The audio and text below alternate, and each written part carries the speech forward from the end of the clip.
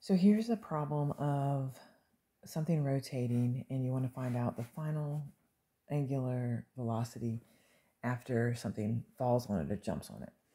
So here we have a kid. He's running. It's one of those um, things in the park that goes round and round that you can spin on. So he's running and he jumps on it. And we want to figure out how fast it's going once he jumps on it. So when we look at this, we have to look at this as angular momentum. So what we know is that our angular momentum initial must be equal to our angular momentum final. And that's easy to see the angular momentum of the disk. And since it's a disk, we'll say our I initial is equal to mr squared over 2. So we can say our mr squared over 2 times our omega. But now what about the person? What you have to remember about linear velocity relative to angular velocity is that your angular velocity is equal to your momentum cross product r. And since they're running here, but we only care about that instant right when they're about to jump on. And so their r is going to be the radius of the circle. So we can say the mass of the person times velocity initial times r is equal to their initial angular momentum. So we're going to add this to our total angular momentum initial. But what you have to be careful about is the plus sign. In this case, I am spinning counterclockwise, so I have a positive angular momentum. If I were going clockwise, then my angular momentum would be negative, and my sign over here would then be negative. Over here would be negative. But for this one, we're looking at it positive, and we're going to see what happens. So as we're spinning, the person runs and they jump on this, and now they're standing here on the edge.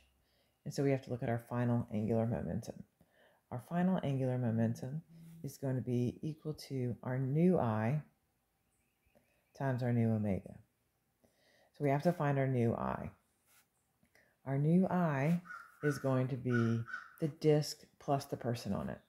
So we're going to say this, our I final is going to be equal to our I initial, which was mr squared over 2, plus the mass of the person times the distance of the person to the pivot point, which we're assuming to the middle here.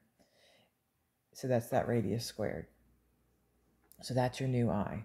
So you're going to put that in for this right here. So to find your omega final,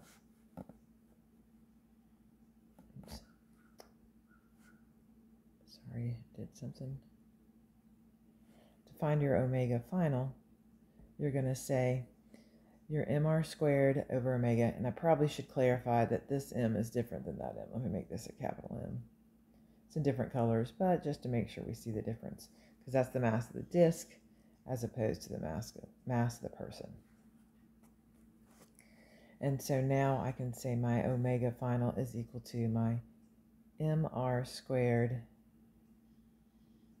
omega plus my mv initial r, all divided by my new I, which will be mr squared over 2 plus md squared. Again, this is the mass of the person, and this is the mass of the disk. So I hope that makes more sense.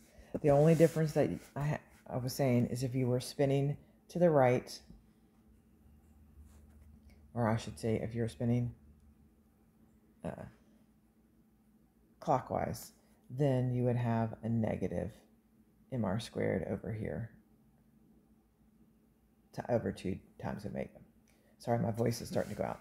But I hope that makes sense. Let me know if you have any questions.